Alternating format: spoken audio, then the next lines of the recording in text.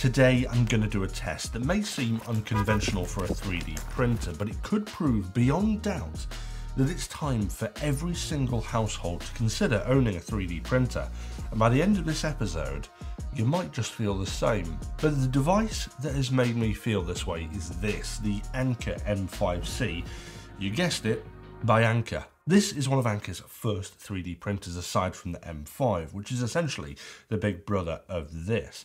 And I've been utterly wowed by this ever since I opened it. And well, I say I opened it, it was actually Ryan, the cameraman, who opened it and assembled it, because that's what I pay him for. But it turned out actually far quicker to assemble than I thought it was going to. It's almost pre-built, which makes things incredibly easy for anyone who just wants to get stuck in. Straight away, you can see that the design just oozes simplicity and quality.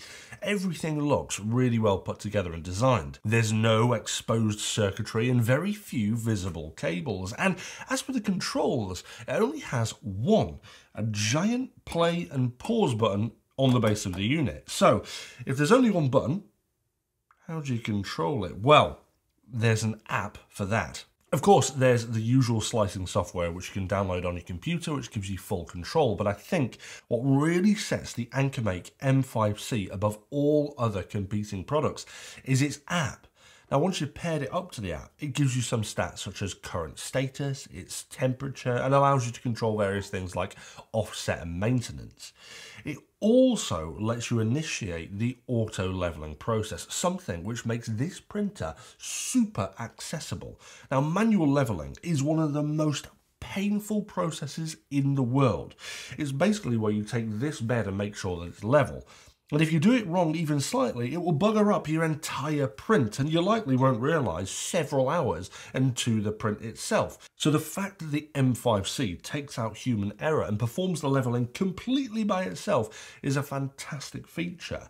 But this isn't even the best bit about the app. The thing that's blown me away is the Explore tab. Tapping into this, you get access, at the time of this episode, to 237,496 different 3D models through both the AnkerMake and printable community. Now, what makes this printer stand out is that I can search for any model and print it directly from the app. No slicing software, no messing around importing, no exporting, no saving to USB sticks or memory cards. It's all done through the app at the tap of a button. You simply pick a model, click to download it, and then it provides you with a few simple options, such as what filament I'm using, whether or not I wanted it printed in fast, standard, or high quality, and a couple of other settings such as the adhesion and infill and the supports toggle, which you can play around with it at will. For the most part, you could leave most of these settings as default, but even if you don't, these are the core settings that most people will ever need when printing. But once you've chosen those settings, hit print and you're done. It prints off whatever you've chosen to do. Now, there's also the Anker Make It Real platform, which allows you to do things like create your own lithophanes and even print out 3D maps of cities using the map selector, which is pretty cool.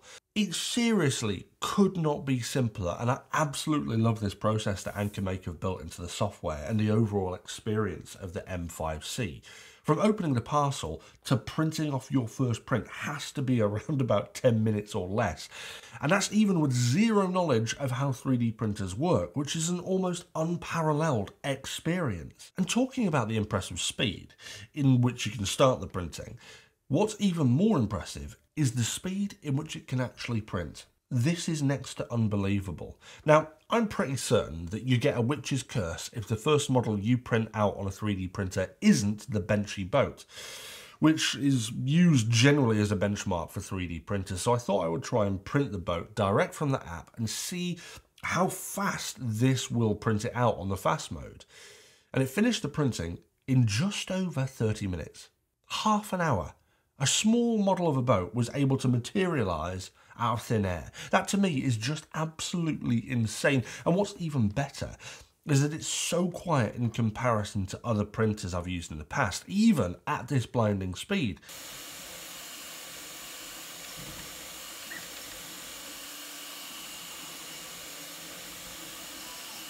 But to go one step further, what's even more insane is the quality it manages at that speed. I expected the fast mode Benchy to be absolutely higgledy-piggledy and looked like a mess. But I printed a high-quality version at a slower setting to compare the differences. And although there are some, I bet you probably can't tell just by looking at them.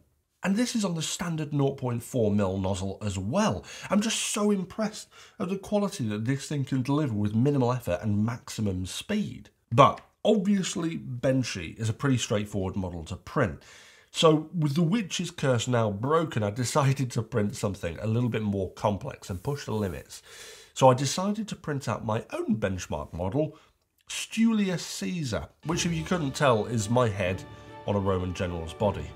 Overall, the printer's done a fantastic job, and size-wise, this was the tallest we could make it with the build volume maximum of 220 by 220 with a height of 250. Now this is a mid-range print volume in total, but given that I printed to the maximum height you could do, you'll never guess how long it took to print STU'S Caesar. If you guess 30 hours, you'd be wrong. If you guess 20 hours, you'd be wrong again. If you guess 10 hours, you'd be wrong. It took only 6.5 hours to print STU'S Caesar at that size. That is just blindingly fast. On other printers, this has taken over a day to print at the bare minimum. So it's super, super impressive. Seriously, it's this type of speed and accuracy and performance that has made me rethink how I look at 3D printing. No longer do I have to tinker around for 2 hours before printing. No longer do I have to wait 48 hours for something to finish, only to find out that I printed the wrong size. I just think that this has some incredible implications to how we actually use 3D printing in our day-to-day lives. So to prove that point, I want to set up a little race between myself and this 3D printer. Now it just so happens that I actually need a second shelf bracket for a small shelf that I want to put up in the cellar. And weirdly, I could only find one in the house. God knows where the other one is. But either way, all I know is I don't have a second shelf bracket. So I'm going to have to print one. But at the same time, I'm going to drive to my nearest DIY shop to buy one. And we'll see if this printer is capable of printing out a bracket faster than I'll be actually going to buy one. And go. It's now prepping the 3D print for printing. You can hear it heating up. It's about to start printing any second now. So we better go. Let's go. And with that we were off, whilst the printer began its auto-leveling process for a perfect print. This, to me, is what 3D printing is all about. The ability to replace going out and buying a product or ordering it online. When it becomes faster to 3D print something, and cheaper, and more effective, that's when 3D printing becomes commonplace. Over the years, I'd say that 3D printers have got a bit of a reputation as tinkerers' toys. A lot of people end up with 3D printers and then all they do is print out a bunch of plastic objects that end up in the bin. We need to start looking at 3D printers differently. We need to start looking at them as tools that everybody should have, like a hammer or a screwdriver or a washing machine or a cooker. Everyone should have a 3D printer. As we were arriving at our local builders merchants, it was clear that the printer was absolutely steaming ahead.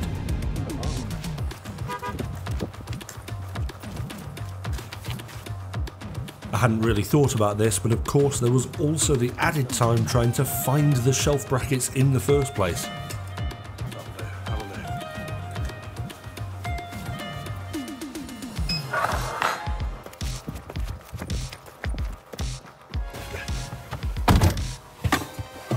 Let's go. The printer was well past the halfway point as I was dealing with crippling 20mph speed limits recently imposed by the fascists in charge of Wales. But as we pulled into the studio, I truly had no idea if we were going to beat this printer. Oh, look at that! Look at that! Oh, let's move this camera out of the way. Look at that! Whoa! That's insane. Oh my God. I'll just put, look at that. Look at that. Well. Look at that. Now, of course, this shelf bracket isn't going to be as strong as a cast iron bracket, but for you naysayers, I actually think this is less flimsy than the one I brought back from the DIY shop. Look at this bending here, and this cost me £4. And before you start telling me this is a hanging basket bracket, you're wrong. Have a look at the label. Honestly, I have seen, oh my God, I've just bent now, look at this, I just bent, look at that. I have seen stronger Kit Kat wrappers than this. Oh my God, oh my God. Oh God.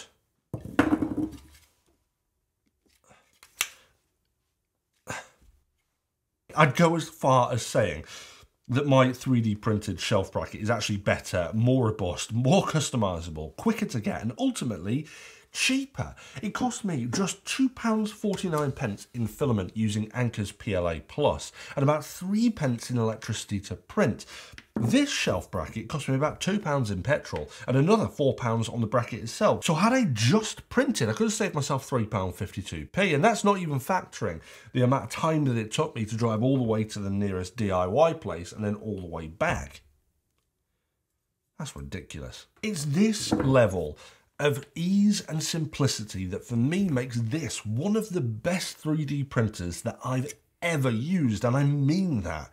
But as always, that doesn't mean that it's perfect. I had two main points to discuss, and the first is the kind of crane that holds the filament. It seems a little bit on the lighter side, a little bit flimsy. I would have perhaps liked a slightly better plastic feeder tube thing at the top. The crane actually is made of metal. That's in itself strong, but the little holder at the top here that feeds the filament into the tubes is plastic.